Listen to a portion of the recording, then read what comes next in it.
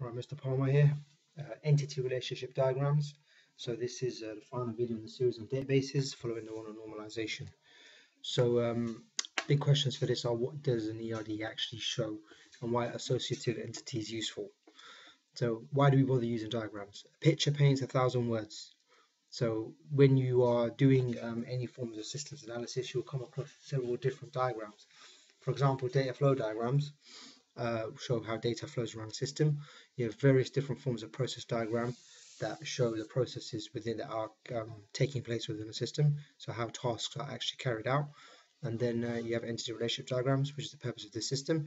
And then there are entire languages just dedicated to modeling different systems from different views, so you can understand fully what's going on within a system. For example, UML. So ERDs basically, they show the structure and the relationships of data within a system. Right, so it helps you to identify your entities. So they are the different things that you are storing data about, the attributes that belong to those entities, so how you're modeling the entities, and helps you identify where your primary and foreign keys are. So there are different relationship types that we demonstrate on an ERD. So we use crow's feet. Okay, so you have a one-to-one relationship. So for example, I might have a country entity and a capital city entities. Okay, and there is a one-to-one relationship between countries and capital cities. There is a one-to-many relationship between owners and vehicles, because one owner may have many vehicles. So you can see the difference between one-to-one and a one-to-many. The crow's foot on the vehicle side actually indicates that there are many vehicles. And then you can have many-to-many relationships. For example, many teachers have many students in a high school.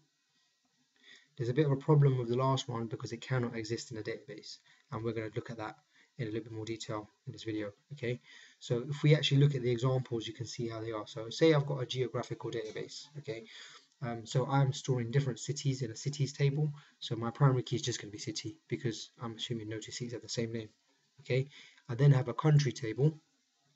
So the primary key is the country name, and then I have a city field.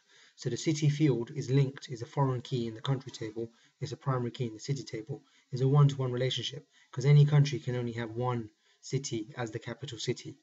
Okay, so there will be no other country in that table that has the same city, same capital in the city table, in the city field, sorry.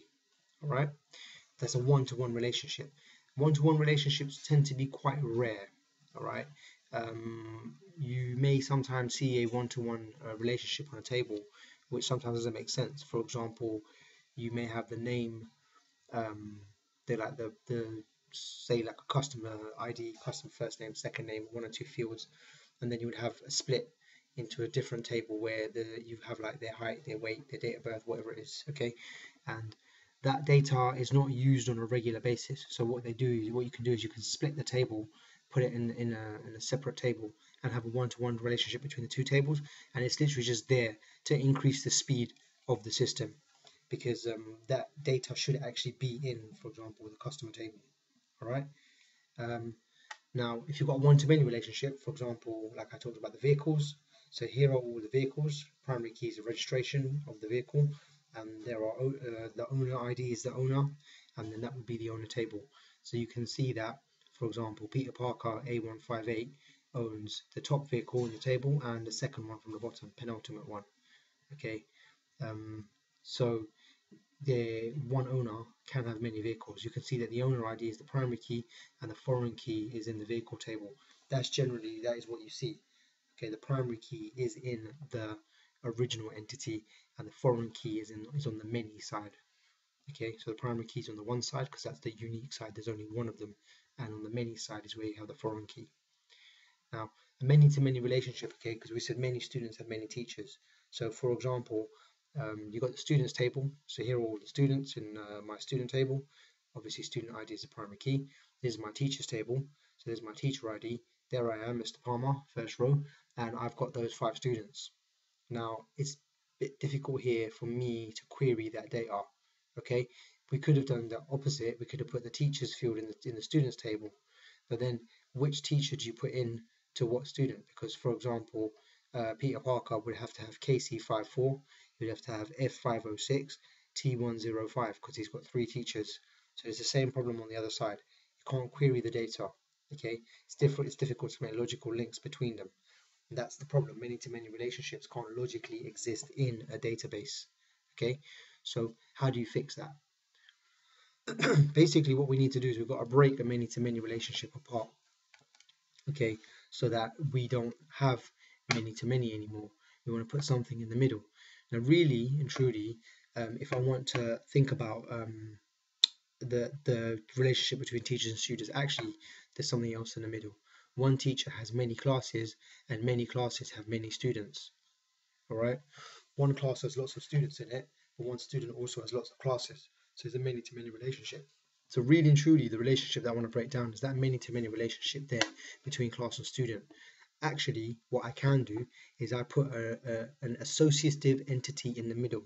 Okay, so the associative entity is the register.